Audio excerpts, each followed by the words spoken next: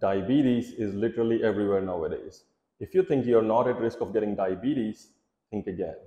Our modern lifestyle and eating habits puts us at a significantly high risk of not only diabetes, but all lifestyle diseases like heart attacks, high cholesterol, weight problems, just to name a few. Taking precautions now can prevent a lot of suffering later on. My name is Dr. Vamshi Bende. I am an internal medicine and lifestyle medicine specialist. I specialize in lifestyle disease and diabetes reversal. Have you ever wondered how our diet and lifestyle cause these lifestyle diseases? Today, we will focus on type 2 diabetes, which is the predominant form of diabetes in adults. We will talk about the changes that happen in our body that lead to the development of diabetes. So, let's get started.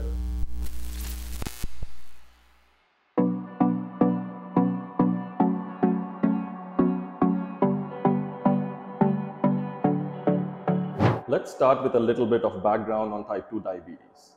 In a statement from 2016, the World Health Organization has said that the number of diabetics worldwide has increased by about 4 times. For every diabetic we know, there is another person walking around who is also a diabetic but never received that diagnosis because of delay in testing. Therefore, it is one of the most underdiagnosed diseases. Catching it sooner is important though, because the sooner we catch the diagnosis, the sooner we can implement necessary steps to stop and reverse the disease. Diabetes doesn't happen overnight, but takes years to develop, and it happens in stages. Here are the 3 stages of diabetes: the stage of insulin resistance, then the stage of pre-diabetes, and finally, the stage of diabetes. To put it simply, diabetes is caused by consumption of excess calories, especially calories that come from unhealthy fats and refined carbohydrates. Once we start consuming excess calories, fat gets deposited in our body. Initially, fat gets deposited where it is supposed to be deposited, like our fatty tissues. But as we keep up with our unhealthy diet and lifestyle habits, fat then gets deposited in other tissues of our body. The first organ to get affected by this is our muscle tissue. Fat that gets deposited in our muscles interferes with the action of insulin.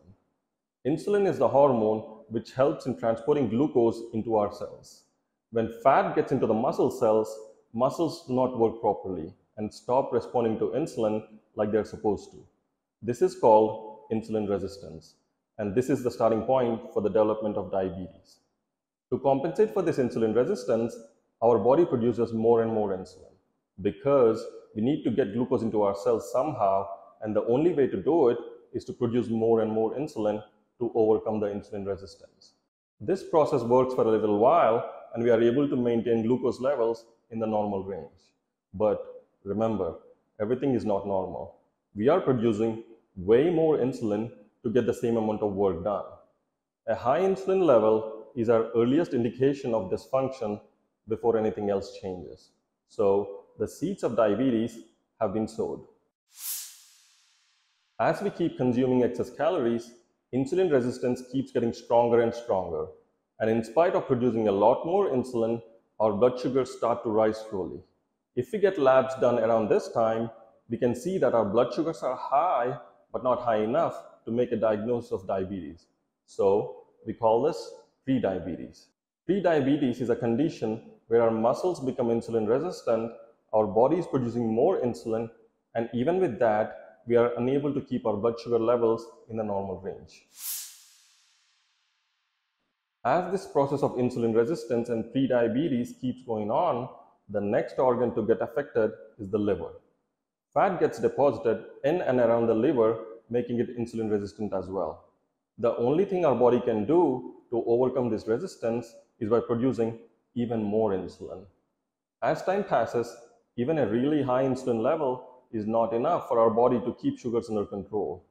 If we do blood tests around this time, then we find that diabetes is now established. Our body did whatever it could to prevent diabetes, but that was not enough.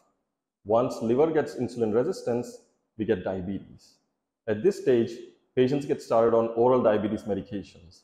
But remember, our body, especially our pancreas, has been overworking for years to produce more and more insulin.